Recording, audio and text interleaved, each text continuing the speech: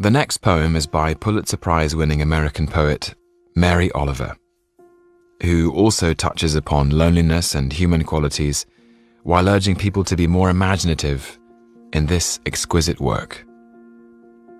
Wild Geese by Mary Oliver. You do not have to be good. You do not have to walk on your knees for 100 miles through the desert repenting. You only have to let the soft animal of your body love what it loves. Tell me about despair, yours, and I will tell you mine.